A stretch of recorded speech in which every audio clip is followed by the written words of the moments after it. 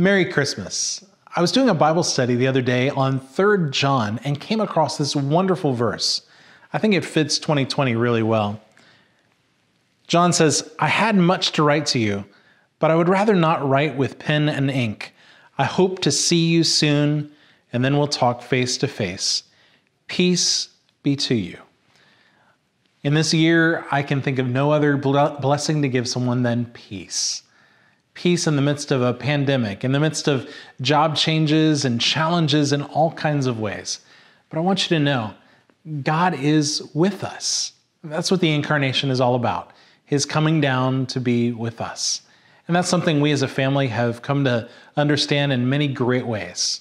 As you know, I'm still hunting for the church that God has for us next. But in the midst of that, it's been amazing to see how God has provided for us. He's given us some amazing friends at Church of the Resurrection, and He's given me lots of discipleship projects to work on in the meantime.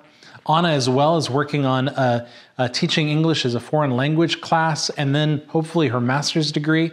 Zach is at Gordon College and is thriving there.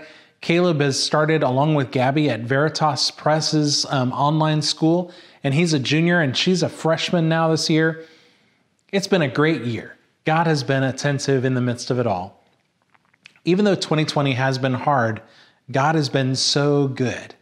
There's a great line from C.S. Lewis that says, "It's always winter, but never Christmas." But the great hope in that story, the Chronicles of Narnia, is that Christmas does come. Jesus is on His way. He is going to make all things right. Merry Christmas.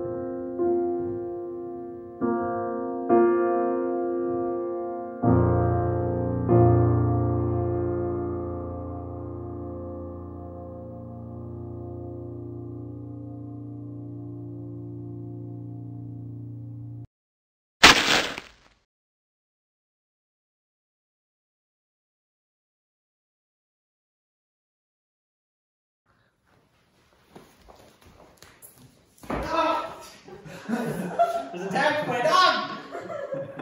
Okay? Okay? You gotta make sure both can see it. I know that it can see it there. You could just hold it in front of that. Okay. And Black Tiger Leisure.